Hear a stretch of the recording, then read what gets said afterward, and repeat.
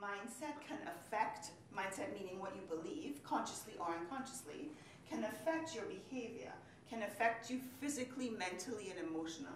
So I came across this, this interesting fact about these people from the Trobriand Islands.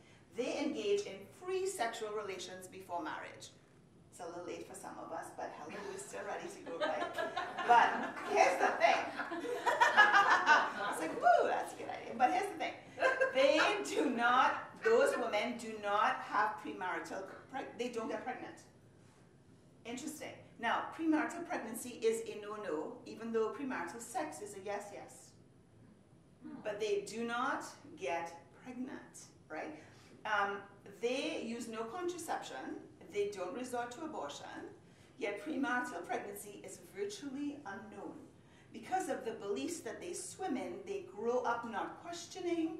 These unmarried women are unconsciously preventing themselves from getting pregnant.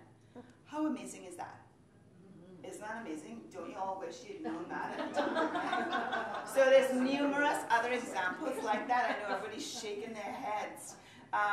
Like the fact that pessimists get more colds than optimists. That people with cancer get better more often if they have a fighting mindset. So mindset affects your physiology, it affects your relationships. If you believe something unconsciously, it has a huge effect on you. Why do placebos work? They work more than 50% of the time. And I'm talking about in serious, painful situations. If you hand somebody a pain pill, it will work the same as a heroin.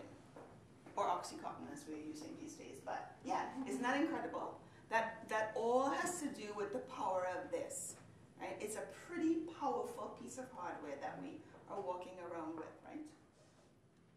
And we still don't understand it all. We still